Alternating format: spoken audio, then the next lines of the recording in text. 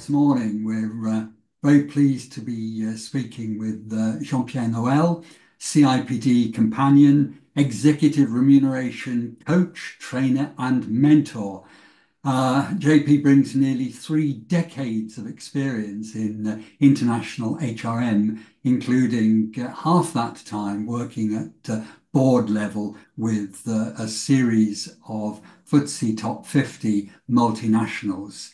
JP is currently chair of the Remuneration Group, the independent network group of FTSE 100 reward directors formed to consider policy and practice, as well as confidential information sharing about executive remuneration for executives. And then bridging the worlds of policy and practice into academia. JP is an MBA tutor at the Side Business School at the University of Oxford and a reward tutor with the CIPD. JP, thank you very much for making the time to talk today. It's a great pleasure. Good to see you, Stephen.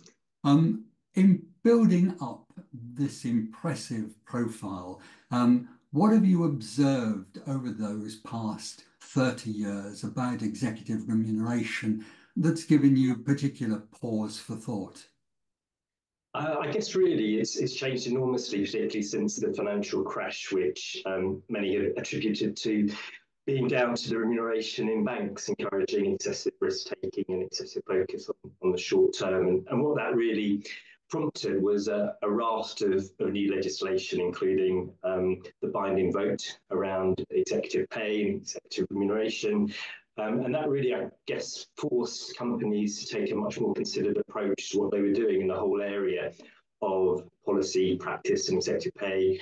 Disclosure requirements became much more stringent. And so I think the whole area and focus and scrutiny has really intensified, certainly in the space of time that I've been working in the reward area. Yes, indeed. So an awful lot going on there. You have made the comment, and I want to play the quote back to you, that the nature and context of executive remuneration makes the role of those who operate in this field complex, challenging, and high profile.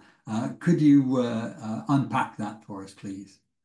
Yes, I think, the role really when you go into the executive reward space, and particularly when you become the head of reward, is quite different to working purely in-house, because you're exposed to a very different group of stakeholders. So that would include the board members, the non-executive directors, who are not employees of the company, but are there for helping to manage the oversight of the organisation, as well as investors, shareholders.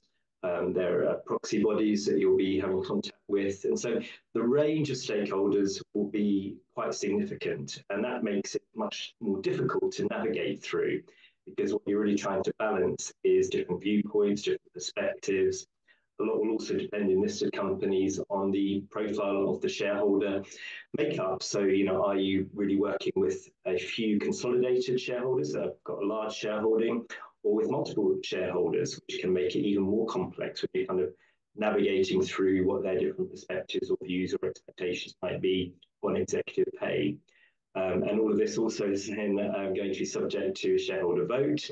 And so actually how you position and write the director's remuneration report, which is part of the annual report, will be very important, and how you manage the consultation with the different stakeholders is also very important. So a very different kind of profile and setup than if you're working purely in-house in maybe a more junior role, or maybe in another facet of HR. And I think all of this also requires you to be very savvy in terms of how does the business make money effectively. So the sort of commercial awareness, the link between what you're doing in remuneration and how you are linking that with the business needs and strategy is really crucial, and is again something which builds trust and engagement with the stakeholders, and understanding how to position that is vital. Well, yes, indeed. It's interesting, a whole multiplicity of activities, the need as you say, to have that big picture. How do organizations make money, as well as getting into the specificities of what shareholders are looking for, that crucial say on pay legislation and working through that. And so transparency being ever more important. And clearly the controversy surrounding executive reward, its management, its disclosure, not abating in any sense. So a great deal going on there. When you kindly fed into our research around ongoing developments in executive reward management, I asked you about the interplay of so-called independent external advisors and those people within the organization. You've just talked about the preparation of annual report and accounts and the director's remuneration report within it. I recall at the time of our research conversation that you made the point that whilst the consultants employed in accordance with best practice directly by the REM committee are involved maybe as part of that process, actually the people on the inside, the internal professionals who specialize in supporting executive reward management, continue to play a really crucial role in crafting messages. And that in fact, rather than see people sitting in separate silos, actually there's quite a lot of collaboration taking place behind the scenes. Could you just reflect on that? And indeed, over the past 2, 3 years since we had that conversation, do you think things have changed in any way in that respect? I think it's certainly in terms of the internal connections. I think it's really important, I would say, to make friends with people in a number of different facets of the business. So, investor relations will be an obvious one in terms of really understanding what are the expectations of shareholders, what's going to be on their plate, what's going to be on their radar. Thinking about the finance colleagues, because they will be enormously helpful when it comes to things like modelling. Bonus incentives and looking at potential payouts, looking at past history, etc. The strategy function is also critical to really understand what is the future direction of the organization, what's the future work look like for us, what does that mean translate to in terms of the sort of behaviors and results that reward can help influence. And communications department as well, in terms of thinking about how you're landing the message, not to forget your colleagues in other facets of HR. So what you're doing in the reward space was very much directly linked with the talent agenda, with performance management, how you're thinking about manpower planning, etc. So all the different departments really are helping to input and shape what you're doing in the reward space. And again, I think as a reward professional, you are absolutely taking external advice, input from consultants, and thinking about what are contemporary practices, what is the legislation you need to be aware of. But ultimately, what you're really doing is translating that into what's going to work for your organization. So it shouldn't be a kind of cookie cutter approach. It really needs to be tailored for what an organization needs. What is the culture? What are the values? How is what you're doing in reward driving and enabling that? And that isn't a kind of one size fits all. It's not a kind of paint by numbers. Strategic reward management really requires judgment and application of the theories and policies that are in play. I mean, you're absolutely right about this need, not just to take the cookie cutter approach. One of the things that we've explored in our research again is around this idea of institutional isomorphism, using the jargon, people copying one another. And one of the things that when we talked to some of the big institutional investors, they said, in a way, perhaps we're responsible for that because we're asking organisation, although we talk a good game in terms of, oh yes, we want to look for the strategic and competitive differences. In fact, the way in which we're monitoring this now, given the onus on the institutional investors on behalf of the shareholders, their clients, to manage and provide oversight and inform voting, in fact, it can become a bit of a straitjacket. Alongside that, some of them said, and this is why I'd be interested in your take, given what you described as the role for the lead person around executive reward as a specialist. And you talked about the interaction with the shareholding community. Some of the institutional investors said, well, past experience has been some of the people inside the big corporations, they've actually been a bit reluctant to give us access to those people with whom we could have real nitty-gritty conversations to understand the business, to understand where the policies and practices came from. I mean, I don't know if you think that's a fair observation, but also, do you think, in the light of certainly the way you were talking to it about transparency and engagement with a wide range of stakeholders, obviously including shareholders and their Yeah. reps, is that changing? I would say it's quite challenging actually sometimes getting engagement. So I think a lot will depend again on the shareholder base that you have. So if you have a very kind of high weighting on a few key large shareholders, it's much easier to get engagement. If you have a shareholder base with lots of shareholders with say 1 or 2%, it's much more challenging because obviously it's not such a big weighting of the portfolio that your company might be. And so I think that is a kind of key determinant actually in terms of the degree to which you're going to really get that engagement with investors is how much stake in your company do they have, which translates to how much vested interest do they have. And in some cases, it is a case of a little bit of a direction of what their expectations are without that willingness to engage always. So I would say that's the kind of the key determinant. So I'm not sure I've seen a change in it, but I see a different emphasis depending on what the stakeholder is. Yeah. And what about inside the organization in terms of the executive reward professional being part of the group that are having that conversation now to inform stakeholder understanding, shareholder voting? Is that something that some members of the corporate team who don't come from the HR and reward background are jealously guarding? Or do you think that the reward professional, the expertise, is being welcomed as part of that dialogue now because of the value added that can come through? Yeah, I mean, I think at the end of the day, most of the shareholders would prefer to see any of those sort of conversations fronted by the head of the remuneration committee. So the chair of the remuneration committee is the role that they would really see as taking the lead of that. And I think where the head of reward comes into play is supporting that process and potentially attending meetings, ideally attending meetings so that they can ask questions, answer questions directly.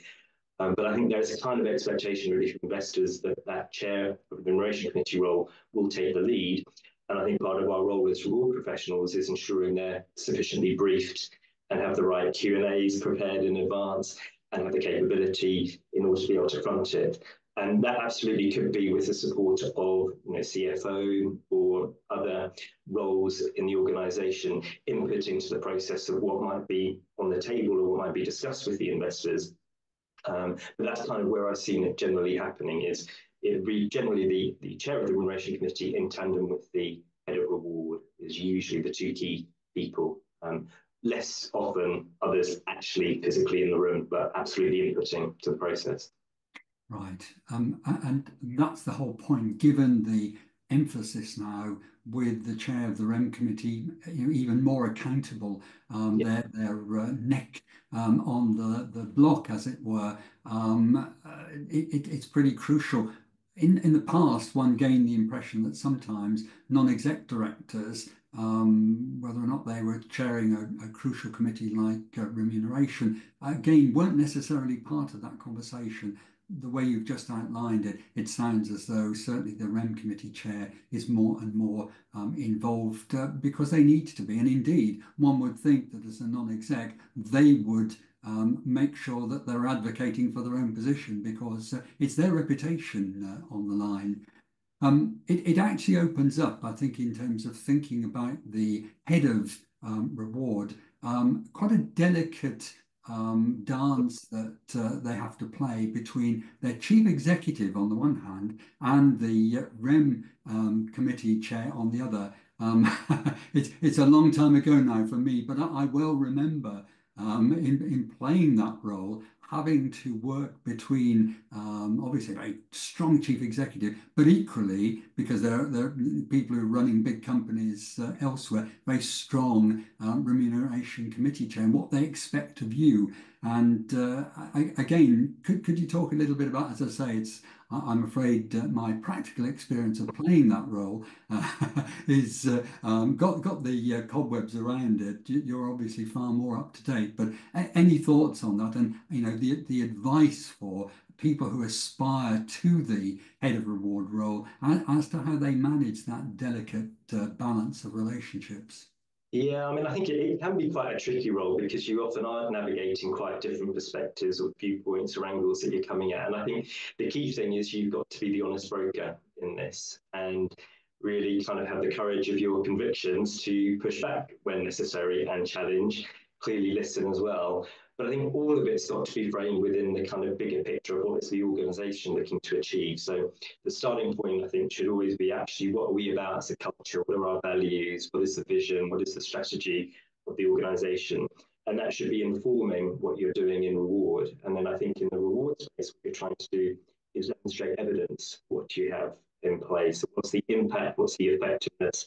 How are you measuring the return on investment?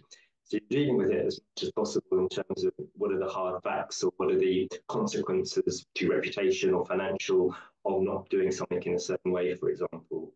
And I think that is the key way of kind of managing it is very much through data, facts, evidence-based, very professional in terms of how does this all align up with what you're trying to achieve as a business.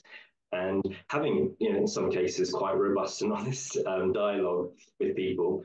But at the end of the day, you have a common purpose, which is what are we here for in terms of our bigger purpose for the organisation. I think that should almost be the guiding star, as it were.